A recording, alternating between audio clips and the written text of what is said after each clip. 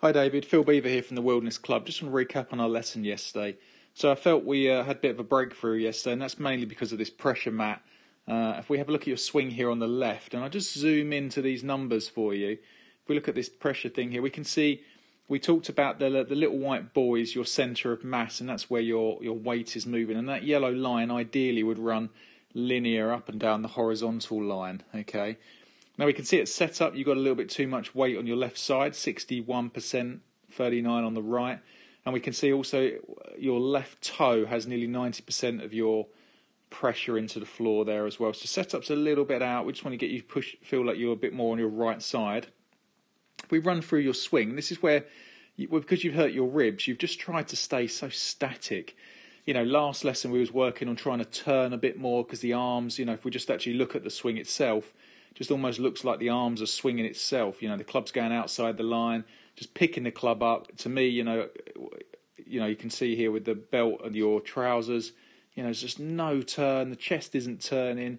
Arms then come down outside the line. You move into it this way with your pelvis, and then we can see there's a shank and not the best shot for you. And if we look on the pressure mat, we can see as well. Look at as you start swinging back to your right side, look, we get right to the top of your backswing, and we've only got 50% of our weight on our right side. Now, all the guys on tour are going to have between 80 and 90, so we're not moving off it. And I related it to, giving somebody a punch because the boxing was on last night. But, if you're going to load up to hit someone or hit something, you're going to get all your weight into your right side to push off that to propel force.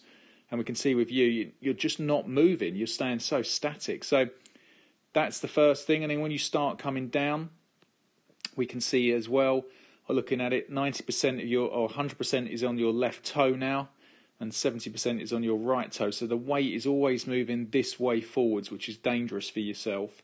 And when you actually start coming down, again, look at the weight and the pressure mat, 100% in left toe, 77 in right.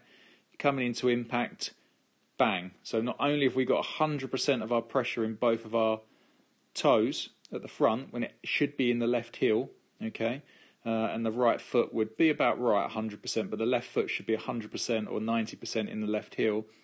We can see you haven't moved off the ball. So it's set up, we had 60% on our left side. Top of swing, we've still got 51% on our left side, and then coming down into impact, and you make contact, you've only got 45. So actually your weight is moving backwards, David, and this is why we're not hitting it very far. Strikes aren't good.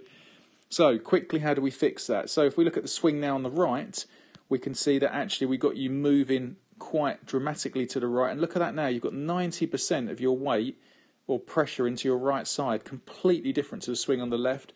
The ball's moved to the right, the yellow line's a bit more to the right, and the pressure in the heel is much better. As you start down, obviously yesterday we was only just working on it, we're starting to get a bit more weight into the left side, but we can it's still only 45%. So I gave you a feeling of really sort of loading up to the right side on the way back, and then we've got to start to push into that left leg.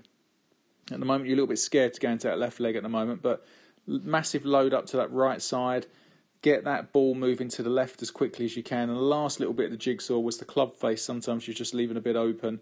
Just get them hands rolling over for you, which is easy. Think of your tennis days where you used to hit forehand smashes. So, you can always come and use this pressure mat from me, David. I've tried to give you the feeling, but, even if you make a backswing, almost lift your left foot off the floor. It gets all your weight to your right side.